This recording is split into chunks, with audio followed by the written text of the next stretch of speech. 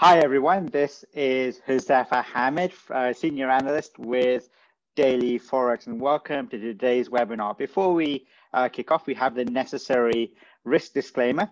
So please have a quick read of this risk disclaimer, but essentially what it's saying is that anything you hear and see today is for educational purposes only. So it's not designed to be any kind of financial advice, trade signals, trade advice, and so on. Let me tell you a little bit about myself. So my name is, as I mentioned, is Huzafa Hamid.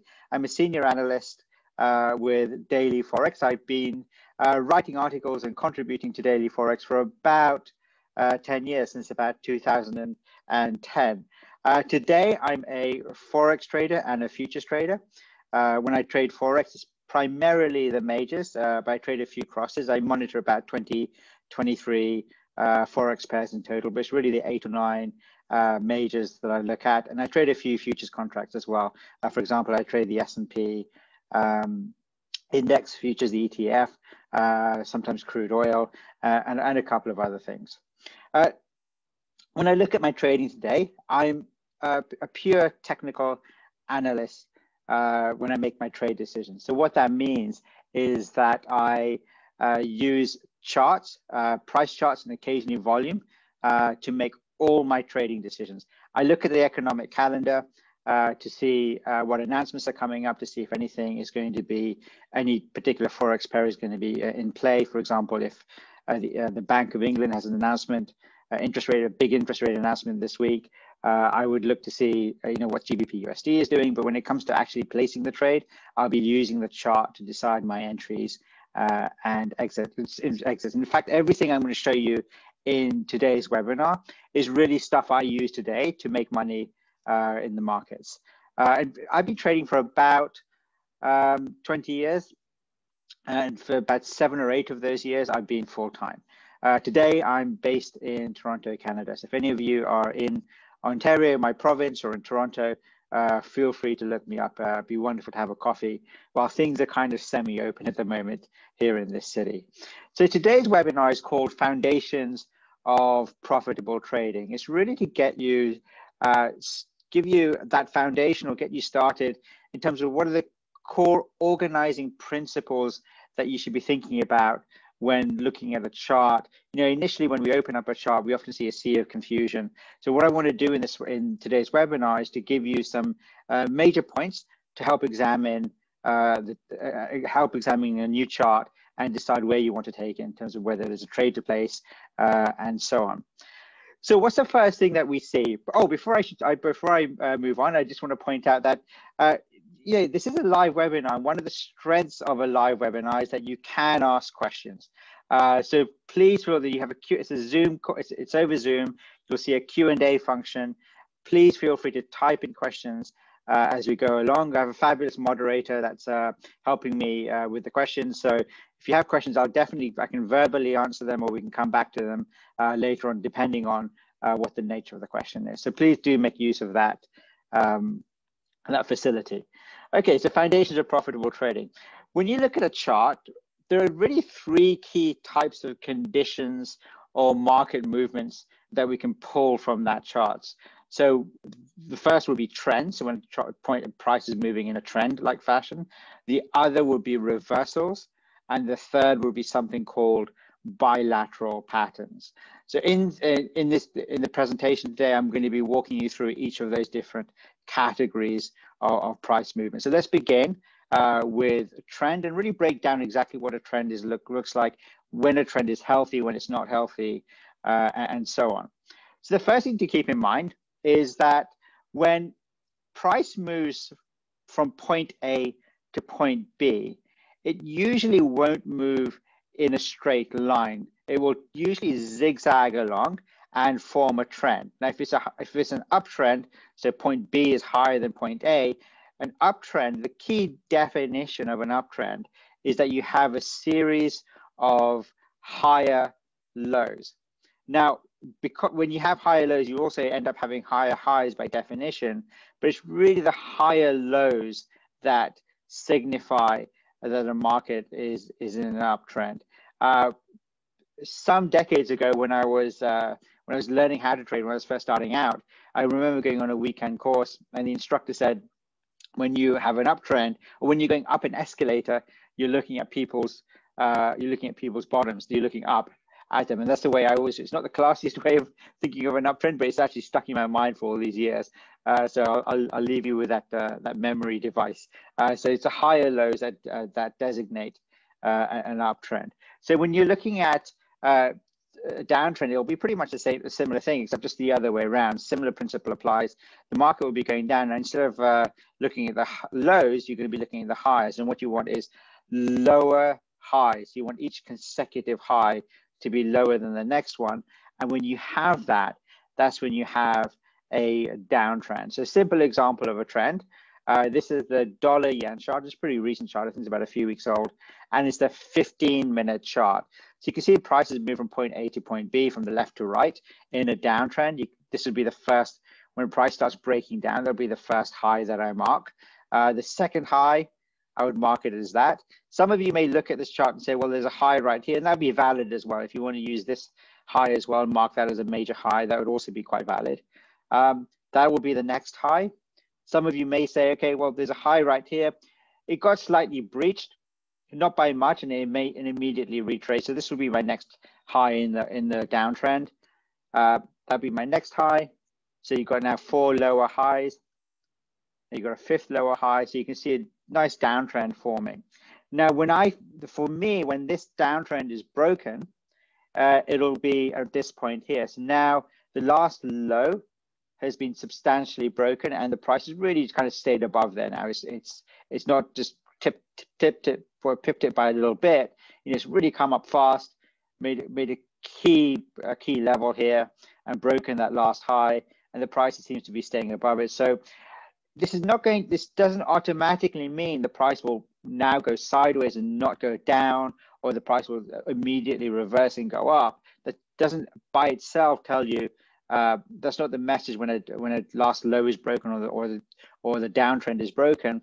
But certainly for this section of this downtrend, if you're trying to trade it, I would say this section of this downtrend now is broken. Now we have to see what price does. Does it form a new trend? In which direction? And so on. So that's an example, a pretty basic example of a trend. For many of you, you'll understand this if you've traded before, if you looked at charts before. Now, one of the things you can do, of course, is to use a trend line if you want to join up the lows. This isn't my favorite method of signifying a trend. There are things you can decipher from a trend line. So, for example, depending on how steep it is, you can see how fast the trend is moving, and so on. I personally prefer just to mark the lows or mark the highs depending on the direction of the trend. As it goes up and down, but certainly a trend line is applicable, and you can see the trend line gets broken slightly earlier than the last low, so it gives you an earlier quote-unquote signal along the way. There is a bunch of articles on Daily Forex. I think my moderator can send you the link. You can put it in the chat. There's a bunch of articles about trend lines on the Daily Forex site. Okay, now let's just go back to that schematic of a trend, and let's now start to break it down into different sections. So this is the basic trend, and there's really 2 parts to the trend. There is a part that moves in the direction of the trend, and there's a part that kind of corrects the trend or moves in the opposite direction of the trend.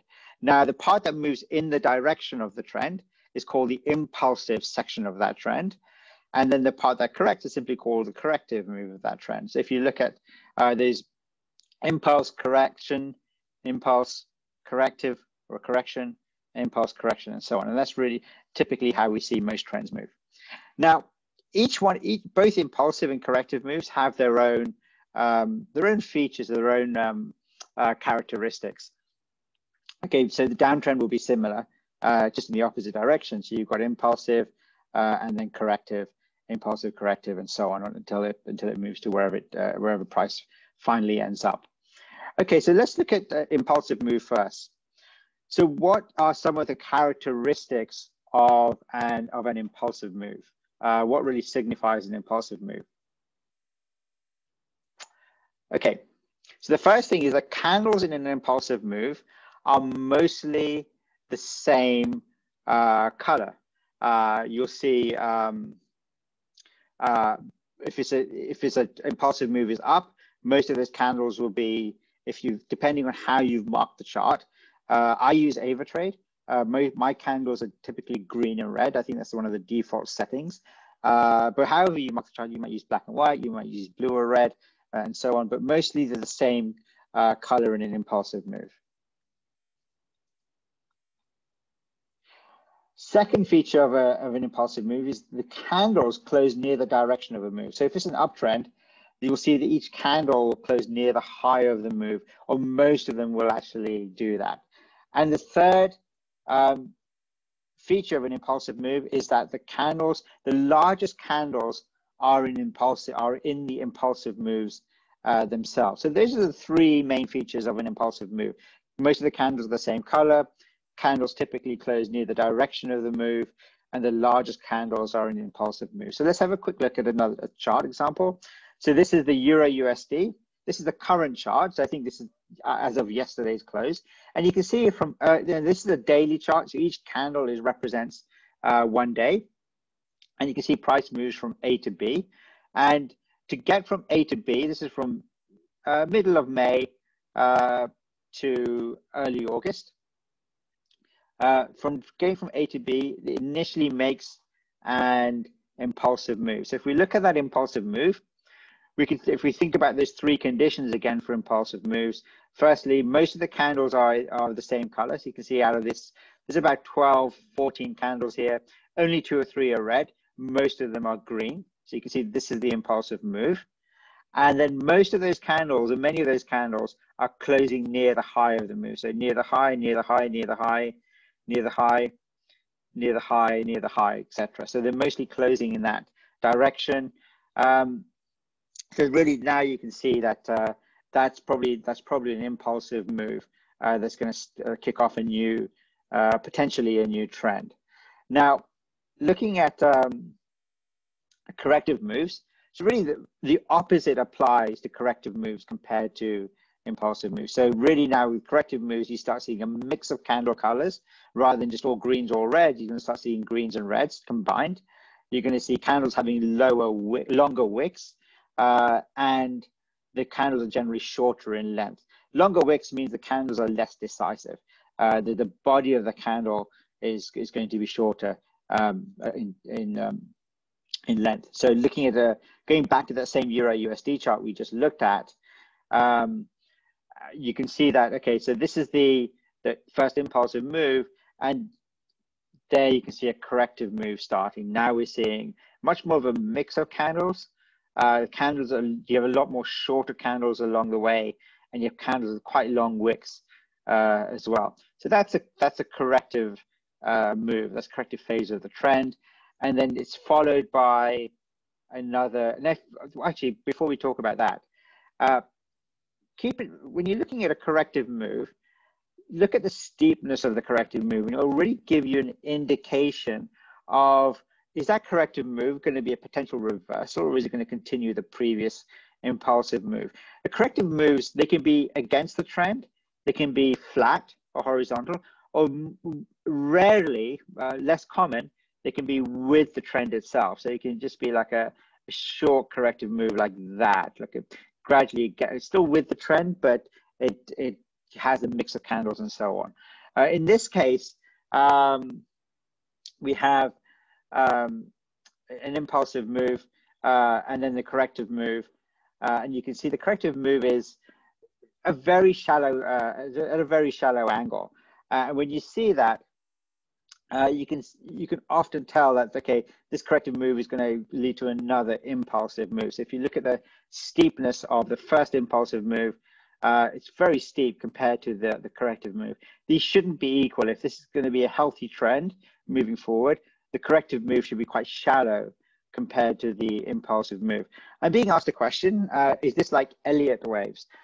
So with Elliott waves, you'll see the words impulsive and corrective used a lot to mark out the different parts of an Elliott wave trend. And they'll also use things like ABC moves, 1, 2, 3 moves, second wave, third wave, etc. So This is pure price action. It's not pointing to Elliott wave. There's an overlap with Elliott wave compared to what we're seeing on the screen right now. But this is not an Elliott wave type of a lesson. It's purely what I like to call price action. Okay, so you have impulse correction, and then you have another impulsive move. So again, just like this, the first impulsive move, you can see that there is a majority of those candles are green. The largest candles are in the impulsive move. Like you've got some big long candles here, and majority of those candles are closing near the high of the of their direction. Is an impulsive move up, and you can see, just looking at the steepness as well of that impulsive move, it's similar steepness to the first impulsive move, and it's much steeper than the correction. So that's a nice little trend that developed in the Euro USD on the daily chart. And you know, when you're looking at these things develop, you can see that you might not catch the first impulsive move because they're often very clear after the fact. But now you're seeing a corrective move, and you can see, you should be able to mark these in the chart as you're going along, and there are potential entries around here. You know, you think, okay, there's a corrective move, and you can and you'll be able to pin those, find entries perhaps in the lower time frames to get on a potentially next impulsive move. Okay, that's the Euro USD daily chart. Let's have a look at another example. This is the pound dollar GBP USD, and it's a 15-minute chart. So nice intraday chart. So this is actually a trade I took myself a few weeks ago. Price went from A to B. So here you've got a very flat range here. This is the overnight session. So kind of the tail end of the Asian session. So what I like to call the dead spot. There's many pairs, GBP USD being one of them. Nothing is really going on. And then price kind of, just pre-London open, this is quite early in the morning, but pre-London open, the price starts to really start making a move. So you start seeing the activity here. It initially goes higher, price goes higher, stops and reverses. Now you're seeing, like, when I see 3 long consecutive candles, I'm prepping myself for a new move in that direction. And this carried on for a fair bit. This is the first impulsive move, and then we saw a nice corrective move. So this is, I got in around this candle here into a short trade. There was a long wick here, and I thought, okay, this is going to continue adding as a resistance. It's a very shallow corrective move compared to the impulsive move. So the impulsive move is very steep and a very shallow corrective move. If you look at this this corrective move, there's about a dozen candles here. 1, 2, 3, 4, 5, 6, 7, 8, 9, 10, 11, 12. 12 candles exactly. 12 candles. It only took 2 candles. It took a dozen candles rather to cover 2 candles of price move in the impulsive session. That really gives you an idea of steepness. And now once this is once the price moves down, once the correct move moves down. So my entry was around here because of this long wick here. I thought, okay, this is going to act as a resistance. It's really this is a weak corrective move. Nice mix of candles, and lo and behold, there's another impulsive move down. And again, a nice steep impulsive move. I got a nice risk to reward ratio on this particular trade. A couple of people are asking me if this is going to be available. This webinar is going to be available to view later on. Yes, it absolutely will be. So if you are interested in seeing this in this webinar at some point, again, you can. There will be a replay link available. Okay. And there is also if you go to FX Academy, fxacademy.com, it's a sister site for Daily Forex. There's a bunch of video lessons in there as well. There's an advanced trend line lesson in there as well, if you just want to elaborate on that. I don't personally use trend lines as much. I'm not going to spend as much time talking about trend lines, but certainly if you're interested in trend lines, there's a video lesson in there. Okay, so that was the anatomy of a trend: impulse correction, lower. If it's an uptrend, you get higher lows. If it's a downtrend, you get lower highs. Okay. Now let's have a quick look at. Let's start on a quick look. Let's have a proper look, I should say, at reversals. So the idea with a reversal is when the price has been moving in a particular direction, and it reverses in price. So let's say the price has been moving up. The price has been moving up from point A to point B, and the price then decides it wants to reverse, it wants to go back down. So within that gap, you can see on the screen in the middle, there'll be, in this case, it's a bearish, you'll see a reversal pattern.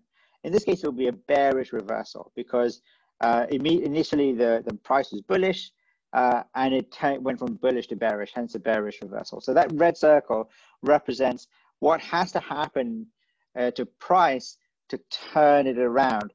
It's very rare the price will just trend up and then just trend down with nothing in between. It has happened, it can happen, but it's maybe a little bit more common in the lower time frames, kind of 5-minute stuff.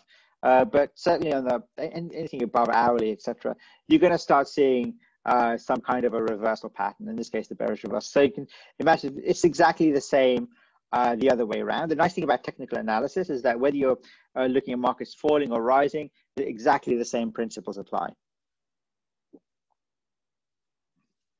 So price has been moving down, moves up, and in there you'll see a bullish reversal. Now, there are a lot of reversal patterns out there. There's, depending on how you want to categorize them, you could say there are dozens, but I'm going to focus on 2 or 3 core types that really help me in my trading and that you'll see around on charts a fair bit. The first one is called a double top. So this is where the price moves up, makes a top, makes a second top, and then moves back down. It's pretty self-explanatory. There's an invisible line here. It's called the neckline. So the neckline is the horizontal line where that support is between, or that low is between the 2 tops. And we're going to talk about that being broken in trades. And then you have an extension of that is you have triple top, really the same kind of thing, except instead of 2 tops, you have 3 tops, 1, 2, and 3, and you can have a neckline here. And the next is the head and shoulders. So the head and shoulders is a triple top pattern, except you have a more pronounced middle top. So the middle top is called the head, and either side of it is you have what's known as a shoulder. And again, there's a neckline is here where the lows or that support is. So these are all bearish reversals. So the price has been moving up, stalls, moves back down into a bear market, etc., etc. Now, the other side of that is exactly the same, except just inverted, double bottom, triple bottom, and head and shoulders. Now, when you look at the head and shoulders, this is a reverse. Some people call it a reverse head and shoulders or inverted head and shoulders. I personally just call it head and shoulders, whether it's a bullish or bearish head and shoulders. It doesn't really matter to me. It's just a head and shoulders to me. I use the same terminology. I think we're going to extend. Initially, the webinar was booked for about 30 minutes. I think we're going to extend that amount of time. It's already 25 past. So just to keep in mind, there will be a link in an email that will follow to you if you want to listen to the rest of the webinar and you don't have time. Okay, so 4-hour chart, pound dollar again, and you can see prices moves down initially, and then it moves up, and in between you have reversal patterns. It's a little bit messy, but it's definitely there. You have at least 2 bottoms there, so it's at least a double bottom. Now, depending on how you look at a chart, you might say, well, to me, it's a triple bottom. Honestly, both are valid. Don't get too hung up on the whether it's a double or a triple bottom or whether it's a head and shoulders. The key thing is what you should be seeing is the idea is the price has been trending down.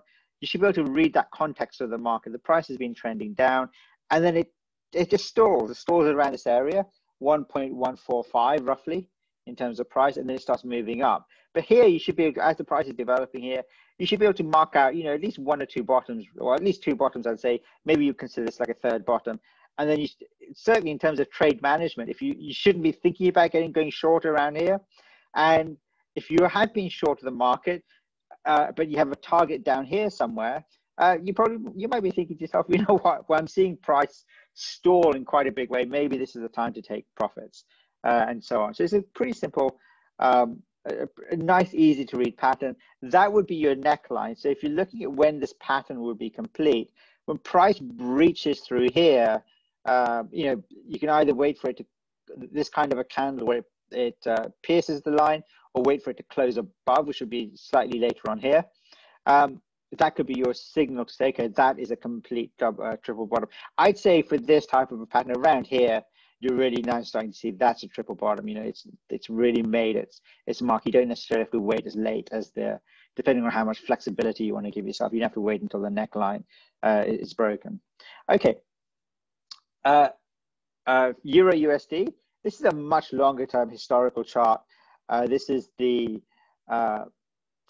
weekly charts. Each candle is 1 week. This is going back to 2007, 2008. I quite like this chart because it was a big, around that time, it was a big fundamental driver of the financial crisis, the credit crisis. Obviously the equity markets moved really hard at that time, and big currency markets moved. But even in those big fundamental events, you'll still see footprints of how price moves up and trends and then reverses. So here, the Euro USD, the euro had been strengthening against the dollar for some, I was gonna say some months, but actually a couple of years, and then it swiftly moved down when the credit crisis. The euro weakened heavily after when the credit crisis kind of unfolded, and you can start to see these big impulsive moves, big long candles closing near the lows.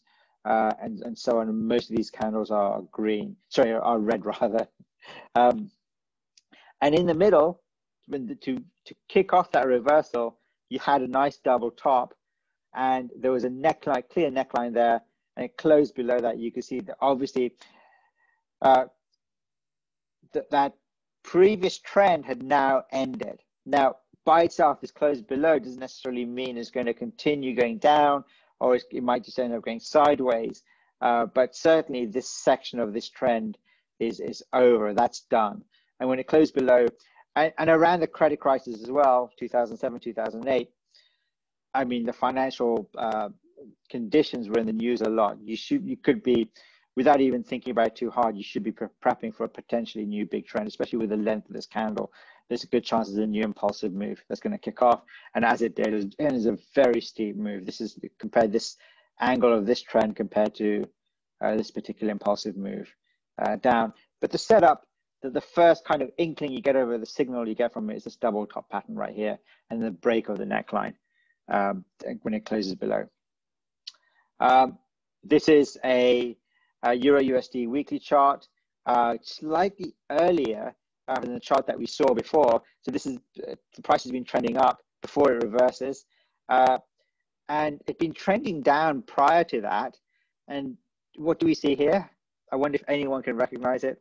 But it's a head and shoulders. It's a you can see the two shoulders right there and the head in between. And this has got a sloping neckline, which is absolutely fine.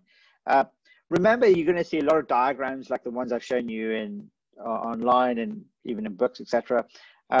Those textbook examples are fine. The markets can often be messier than that, and you'll see things like sloping necklines, etc. But then that's absolutely fine if you see that. So you've got sloping neckline, closed nicely above it right there. Completes this pattern. So if you're short at any point there, you know that really you shouldn't continue being short, or you don't want to get into potentially short position right now. And this kicked off a whole series of new trends. Small impulsive move, a long corrective move, impulsive move. Impulsive moves like this, they're very often quicker. There's a lot more speed, a lot more verve with an impulsive move compared to the corrective moves. Okay, bilateral patterns. So bilateral patterns are where the breakout can happen in either direction. It can it can be bullish or bearish. So if you saw a head and shoulders, that's a bearish reversal, or inverted head and shoulders, that would be a bullish reversal. A double top means the price will go down after the double top, whereas the bilateral pattern, the price can break out in either direction. And the most common form of a bilateral price pattern is when the price compresses and forms what's known as a triangle. So you have triangles, different shapes. You have symmetrical triangle, ascending triangle. This line is ascending here, and then you've got a descending triangle. For the longest time, I used to think that if it's an ascending triangle, it must mean it's bullish, and if it's a descending triangle, it must mean it's bearish. That's not true. In an ascending triangle, the price can still break down, and with a descending triangle, the price can still go up. It depends on where the price is coming from. What are the market conditions? So I don't spend too much time thinking about whether it's a symmetrical or ascending or descending triangle when you see it on the chart. But if you see the price compressing, you'll be able to see that, okay, it's gonna break out of that squeeze at some point. And what you want to look for is, hey, where's the price come from before? So if we're looking at this, so this is the chart we just looked at earlier at the beginning of the session, and you see ascending. You see that Euro USD daily chart, big push up, corrective move, and an impulsive move again. And you look at that corrective move. Do apologize. You look at this trend up. This trend up was set off by a nice symmetrical triangle. Price squeezed up and started an impulsive move. This is the euro. This is the dollar yen weekly chart. Let's just examine this and see what we can pick out of the chart. So before the price starts trending up, descending triangle. So as I mentioned before, even if it's a descending triangle, the price can still break up, and exactly what it did. Nice new big impulsive move. There you got a correction, and that correction was a symmetrical triangle, and then it broke out from that. A small narrow descending triangle, but it continued the previous trend, and then the trend stalls, makes a head and shoulders, and then reverses down. And then what's interesting about this reversal, if you look at this move down, it's not very clean. It's a mix of candles. It looks much more like a correction as opposed to these nice impulsive moves here and here, and particularly here. It's a much choppier move down. It doesn't look like it's got a real sense of conviction or sense of integrity. You know, when there's the institutions are facing in the same direction. You know, there's lots of green and red candles on this move down. And then when it does stall, it makes a symmetrical triangle and it reverses into an impulsive move in the opposite direction. And that's not surprising given how choppy that move down was. Okay. This is now the bilateral, the triangles that we saw previously were parts of a larger trend, but you can have a triangle just by itself as a big reversal pattern. So the price has been moving up nice and steadily, compresses, and then moves back down again. Okay, wedges. So wedges are, they're like triangles, except they break out in one direction. So I've left them as a section by itself. This is a falling wedge, and this is a rising wedge.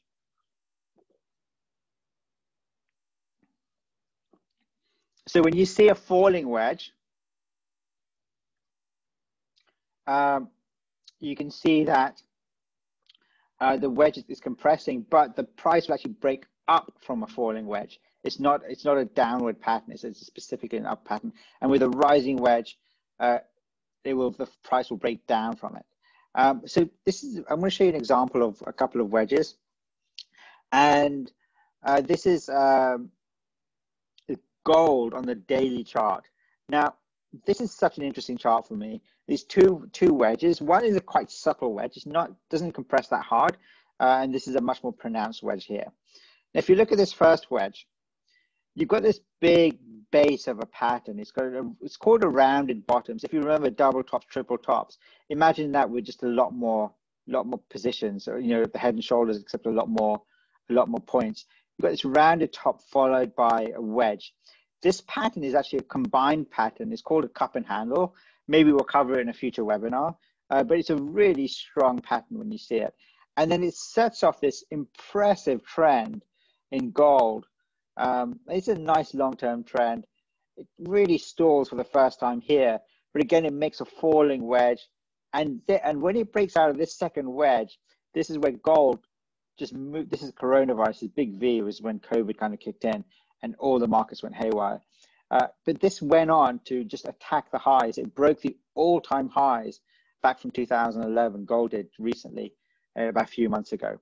So that's an example of falling of wedges. They're not as common as the other patterns, but when they do happen, they're very predictive.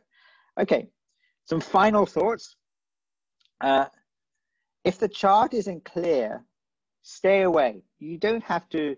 I've found you examples of the stuff I'm talking about, but very often I'm looking through charts. I'm looking at a particular currency pair that I've traded before, and in that moment, I can't see anything that makes sense to me. That's absolutely fine. You know, the trends are sloppy, or there's no. It's a messy range.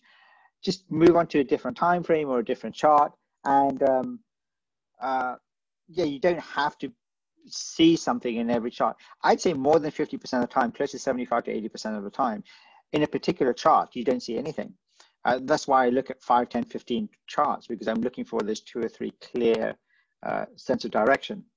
If you look, the team at Daily Forex, the moderators, just put a link in there, a little bit more about how to trade wedges. I haven't, in this particular webinar, we haven't talked about risk at all.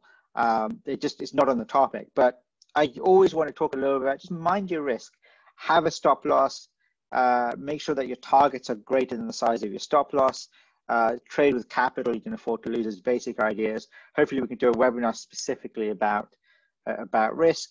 If you have any questions, you can email me as well, josefa@dailyforex.com. If you're in Toronto, you're welcome to buy me a cup of coffee, or I'll get you a cup of coffee. It's always nice meeting other fellow traders. It's a lonely profession. That's why I like to do things like this. Thank you very much for listening to me today. It was a pleasure delivering this topic to you. I hope you enjoyed it. Go to the links that our team have sent out. It really kind of elaborates on that. Give any comments and feedback. Did you enjoy the session? Are there things that didn't make sense to you? And so on. Have a great morning, afternoon, or evening, depending on where you're logged in from. Have a fantastic day, everyone. Thank you.